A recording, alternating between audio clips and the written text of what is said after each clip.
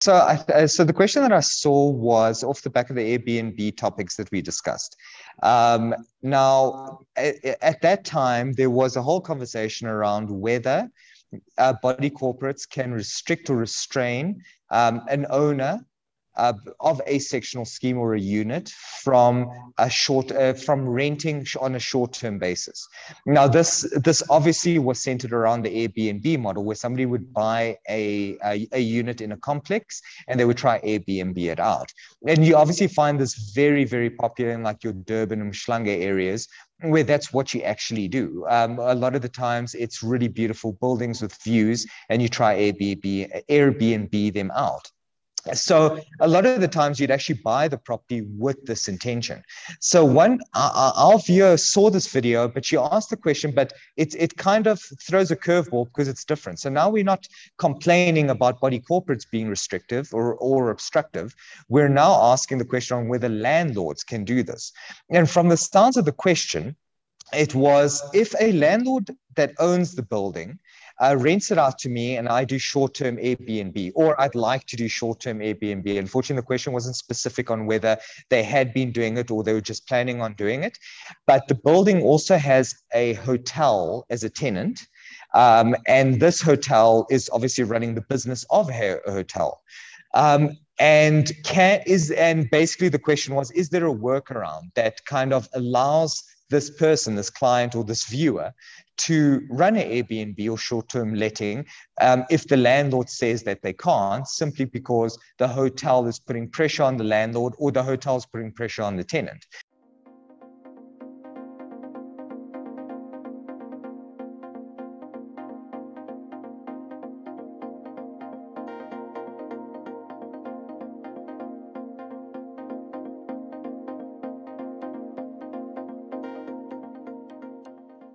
So this is such a loaded question because there's different aspects that we need to look at here.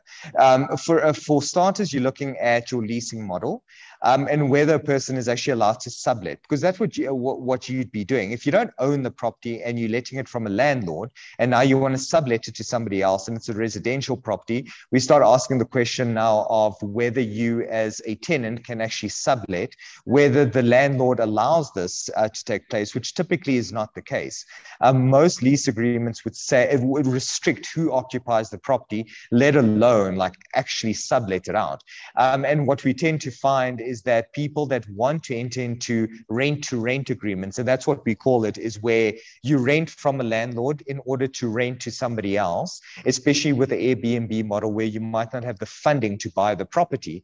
Typically in those instances, you want to make sure that your contract is airtight, because a lot of money goes behind investing in Airbnb. There's a lot of furnishings, a lot of things particular to that area. So the last thing you'd want is to invest so much in the property and then all of a sudden the landlord terminates or says you're in breach or something happens, tries to get out of it because he's selling the property. So this is an investment. It's a business transaction. So you want to make sure that the contract is right. So that's the first thing that we need to ask is, what does the lease say?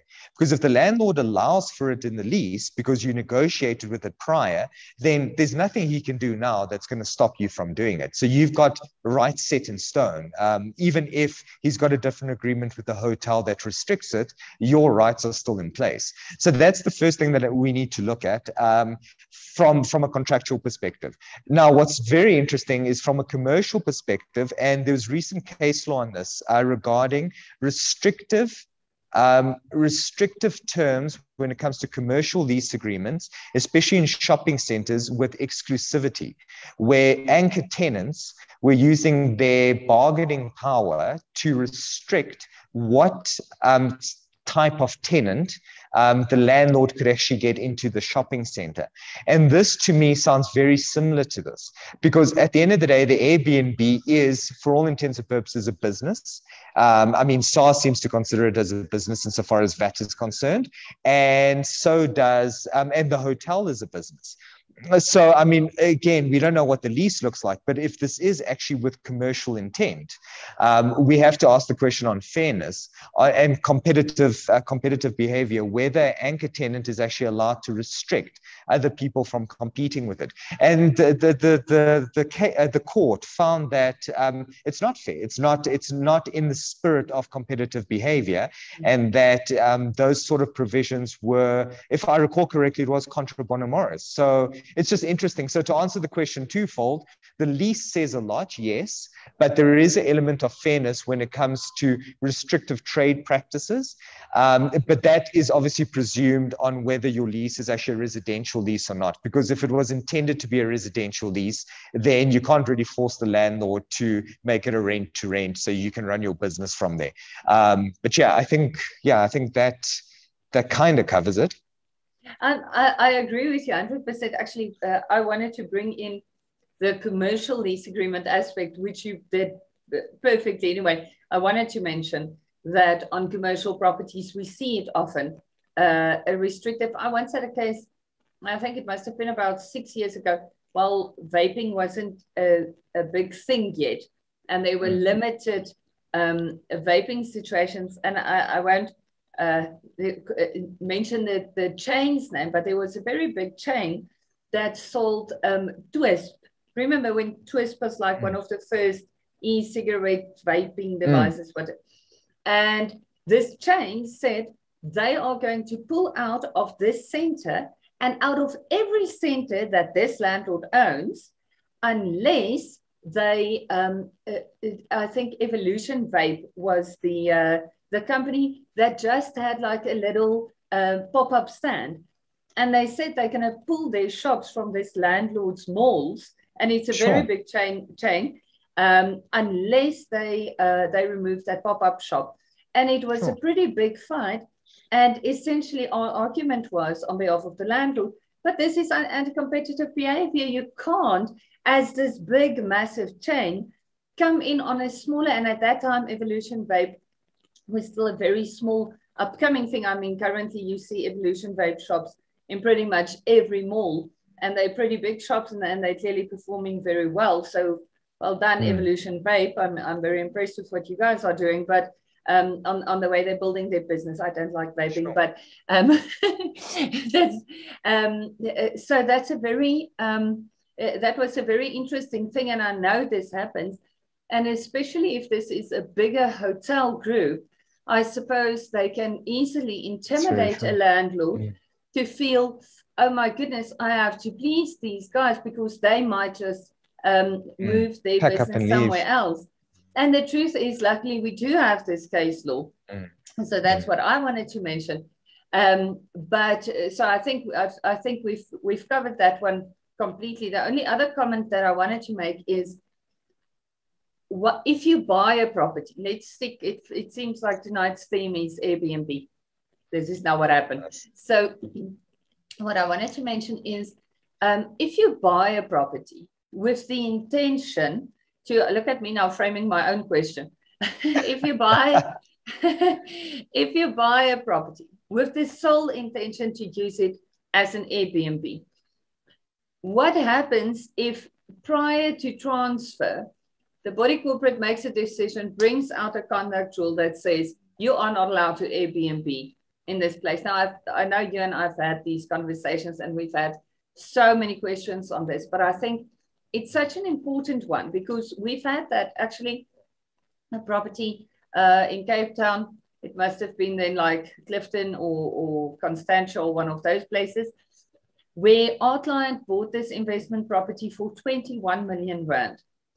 It's a complex with only 6 properties at the complex, obviously residential properties.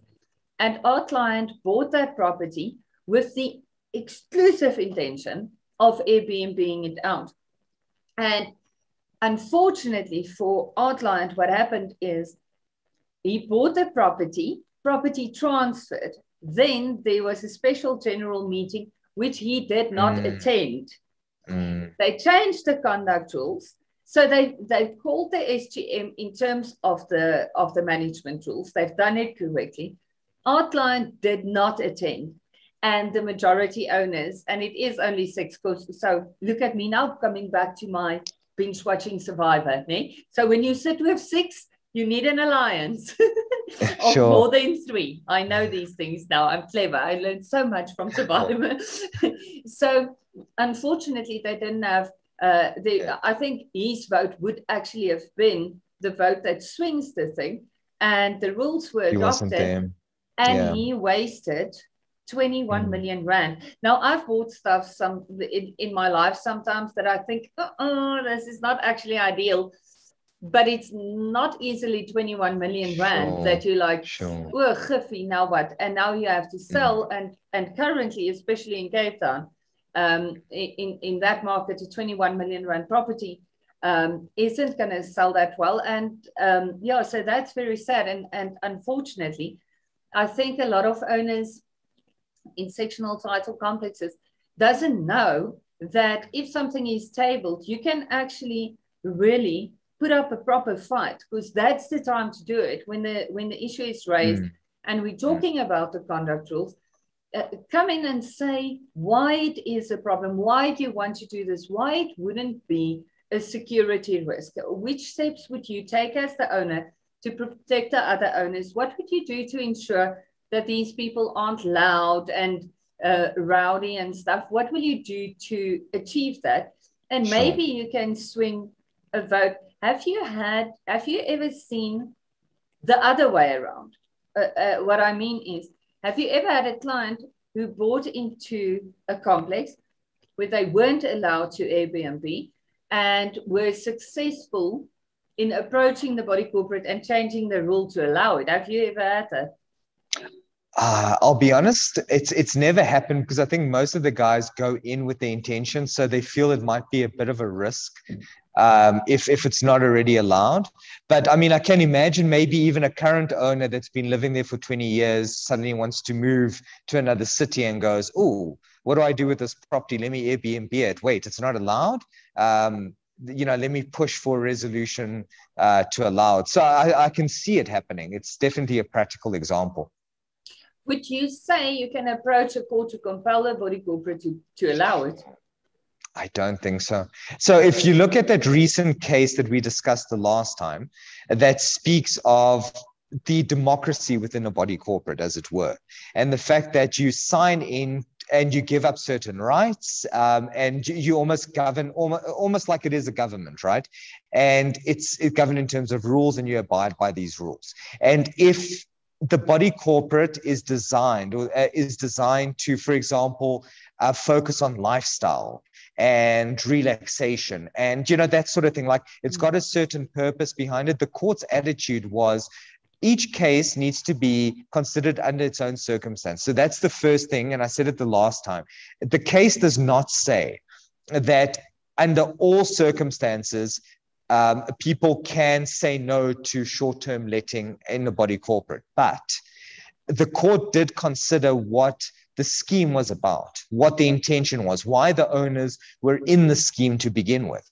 And if a lot of the owners were there because they wanted peace, quiet, they don't want strangers, they wanted a small little community, the court would actually consider that as a reason why the majority voted against Airbnb, because there's an actual purpose, a justifiable purpose, as it were, versus like, for example, if this thing was built for holidays, one could very easily argue that, sure, the only reason you'd buy this thing is to put people in it during the holiday. But I don't think you'd be able to compel. I think you may be able to maybe turn a vote that goes against you. But yeah, it's a difficult one. I think if it doesn't exist, you probably wouldn't be able to force it because it's not necessarily, yeah, I don't know, it's strange. It is prohibitive. So maybe you could still argue that there's no rationale behind it. And you could maybe set aside that rule if it does exist. I don't think you need to compel the body corporate to say yes, but you might be able to overturn a decision of no, if that makes sense. I agree. Yeah. I agree with you 100%. I wonder, I'm really desperate. I can't believe we don't have more case law yet around that, because my personal feeling, and I've said this on quite a few occasions and quite publicly, I think it's quite silly for a body corporate to, as a result of fear, make a fear-driven decision not to allow Airbnb, because I mean, I've had a levy collection department in SSLR for quite some time. And every time you see the body corporates that suffer, one of the things that pull a body corporate out of a levy crisis is allowing Airbnb, because Absolutely. your Airbnb investors are the guys who pay their levies pretty properly. Absolutely. No, absolutely. So I do not understand. I do understand a fear decision. I must say personally, I think it was very unfortunate, because unfortunately, this pushing the rule of not allowing Airbnb does come from managing agents and attorneys more than from the owner occupant. Absolutely. So that's very unfortunate. And look, and what would actually be quite nice, I suppose, if we had the time, it would be really great to actually put together a protocol that you could take to body corporates, because it is right. It's misinformation. It's fear. We deal with Airbnb all the time, and we deal with normal leases. So for me, I would much rather like have a tenant that Airbnbs, because I know the strict requirements, the rating system, the vetting beforehand, all of this that actually gets put in place, versus a tenant where sometimes the vetting's not that great because it's subjective. And once the guy stays there for long periods of time, he starts taking things for granted. He starts fighting with the neighbors. I mean, people get on each other's nerves one way or another. A guy could be the most unfriendliest guy, but he goes Airbnbs for one night and gets out. The likeness of him getting to a fight versus a long-term tenant, it's exactly that. So I actually find the Airbnb is a great way of limiting risk, but the problem isn't with Airbnb, it's short-term letting. And we're using Airbnb as a type of a verb. You go, I'm going to Airbnb it out. But Airbnb is a specific platform with specific rules, with super hosts and vetting processes, but short-term letting's not. I mean, there's places that rent rooms for an hour a day. You understand that's short-term letting too. Yes. And there you want to be careful. But that's usually not for you don't really occupy for a long time. It's not accommodation per se, is it? Unless you say, but you get the point. But that's exactly it. And that's what people are like, who's being let in? If there's a protocol saying, what if you adopt this into the rules and it favors everyone? And it's a set protocol that you can just kind of like run through CSOS. They go, well, it's reasonable. And you actually go into body corporates and say, plug this in, plug this in, plug this in. That's very clever, because I think what a lot of people also don't know is, in the context of a short-term rental, specifically Airbnb, those kind of short-term holiday or business stays, the Prevention of Illegal Evictions Act will not apply when you do that eviction. And the reason for that is obviously because somebody by definition has another place to stay. And you record that on the app and everywhere. Everybody knows what your actual address is. So when we need to do that eviction, it's a commercial eviction, 4 to 6 weeks done. And I wonder if body corporates consider that in making their decisions, and even the investors. That might think, but it's risky to Airbnb, where in fact, I mean, you cut out the Prevention of Illegal Evictions Act and your eviction software. I'm personally a very big Airbnber. When I travel, I hate staying in hotels. It grosses me out on a whole new level. I love an Airbnb. It feels like I'm at home. Somebody else's home, but at least it feels like I'm at home. And it's pleasant and nice. And I must say, I've never been in an Airbnb where I feel like, if I was a different person, this could go, belly up. It's not like, but maybe I'm just a good occupant. So I thought, let me throw in the pie thing on Airbnb. No, look, it makes a lot of sense. Maybe it's a conversation we should also have off air, because I think there's a lot of value we could probably add if we did do something like that and distribute to the industry. So any viewers that would be interested, I suppose the problem is it comes down to time and funding, because a lot of the stuff, and this is why I find there isn't case law on this, is because you get approached by a single Airbnb owner complaining that according to the rules, their levies are doubled. or not levies, sorry, their penalties are doubled if something goes wrong. And you're like, okay, great, we can fight it by doing A, B, and C. But sometimes they go, well, you know, it's cheaper to pay the penalty sometimes than it is to pay an attorney to go fight it. So what's the point? Yeah. And then to try and get all these people together is a mission in itself. So it would actually be interesting to get a group of people that goes, we are Airbnb enthusiasts. We would be willing to actually put retainers together, you know, like a little association that goes out and actually does things like this, you know, creates protocols, you know, takes case law on. So it would actually be nice. So we should maybe have the conversation. If there's any viewers that would actually be interested in this, like, guys, come, let's do it. Like, we can't start it for you. We can only actually pull the trigger. Like, we need the people to come to us and say, come do it. So like, get your friends, get your family, get everyone together, and let's have that conversation. Let's, call a meeting and discuss this. I like that. I think we can. And I think most Airbnb hosts feel that they are so alone when it comes to the property industry. They're sort of there in their own little corner. But yeah, let's pull them in. Sure. Talk to us. Sure.